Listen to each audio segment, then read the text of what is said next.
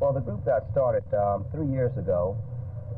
Actually, it was an experiment, and I had no idea that elementary school children could work out so well. I knew that elementary children had certain potentials, but I didn't know to what extent.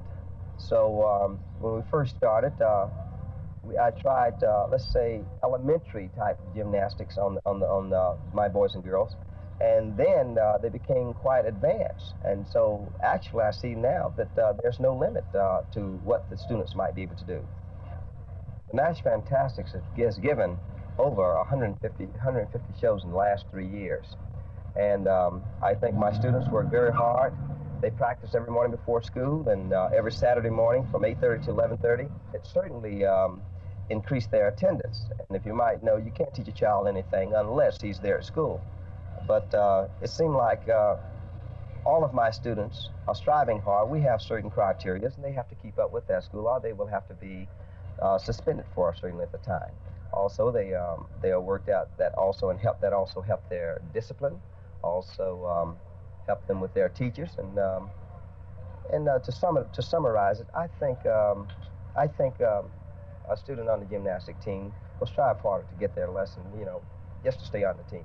We have a very long waiting list, and the students that I have on the team, they are hand-picked. I might take Mats to a classroom and try out a few students, or I might get on the playground, and I might see boys and girls running around the field, and I see a little outstanding coordination there. I see a child that might possess gymnastic qualities, and I ask the teacher if I can try this child out. And I'll take him upstairs and give him a few basic movements and see whether or not I can use him on the Fantastics. The students are taught three basic, which we call our criteria: safety, discipline, and gymnastics.